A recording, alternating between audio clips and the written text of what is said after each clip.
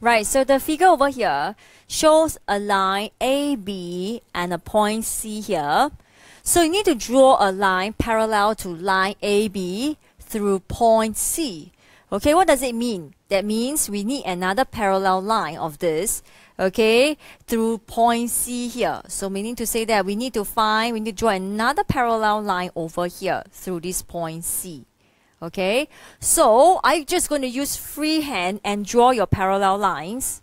No, okay, don't ever do that, okay? So what you need to do is that you need to use your ruler, okay? So you need to take out you need to use two rulers in order to draw a, not say perfect, but an accurate, okay, parallel lines. So what you do is that first you take one ruler here, put your ruler on one of the lines here, on this line here, okay, make sure it's straight, huh? Then where do you put the other ruler? I think I mentioned this before, right? So it's just recap, okay? But this time it's a little bit different because you're going to draw, right? So you see that? You see it must be parallel. Make sure it's parallel. When you shift, make sure it's parallel, okay? And then when you try to shift up, don't shift this ruler here, okay? When you shift the ruler, it may not be parallel anymore, okay? So this one, you may have to make sure it's parallel, huh? Alright, so then you shift up. This is the point, right? You see I shifted a little bit. Okay, so this is the point here, okay, and you're going to draw the line here. Understand? Okay, so I'm going to draw it on the monitor over here. Okay, so like I did just now, you may not be able to see on the screen there, but I'm just going to show you how it's being done.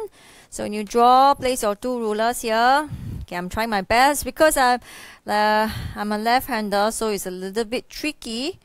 Okay, so I'm trying my best to draw it straight. Okay, I'm trying not to shift the ruler.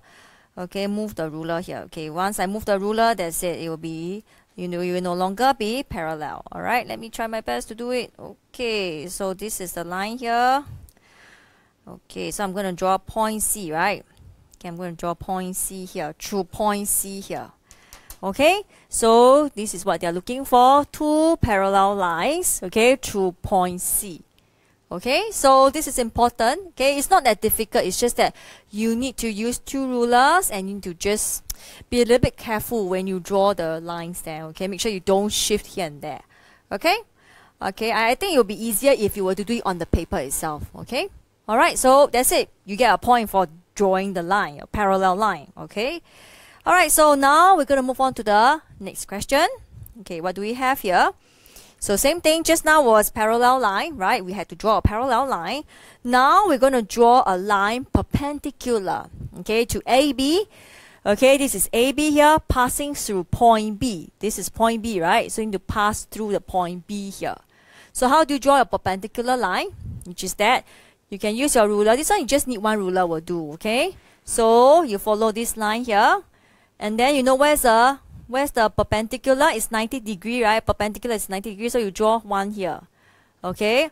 Once after you're done, then you can extend. Okay, you can extend it. Then that means you have a line perpendicular to AB and passing through point B. Okay? I'm going to draw it on the monitor here. Okay, so, which I don't think you can see from there, but you can see the line, huh? So I'm trying my best. This is 90 degree, correct? This is 90 degree, right? So I'm going to extend the line here. Sorry, let me erase this part here. So I'm going to extend the line here.